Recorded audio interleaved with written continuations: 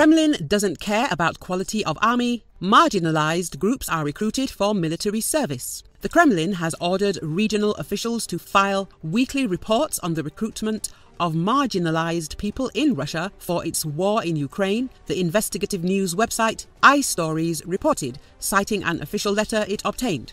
The letter lists the office of the Presidential Envoy to Russia's Central Federal District as the author and states that military recruitment orders have been in place since March 1, 2023.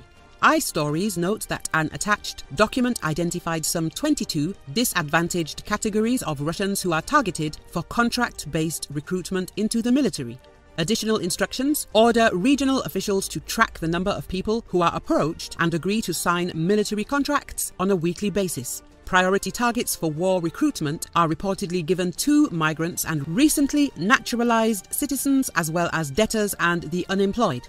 It feels like they're getting rid of a marginalized layer of society. An anonymous recruitment officer in one of Russia's regions was quoted as saying by IStories, "They don't care at all about the quality of the army," the officer added. "They don't care what will happen to the recruits' families after they're deployed."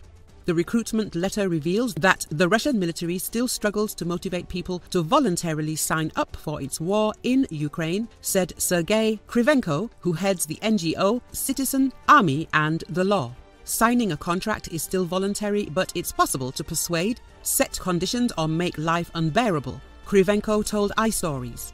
If everything was so good and people were signing contracts themselves, we wouldn't need all these tricks and efforts by regional authorities or monitor and kick those regional authorities.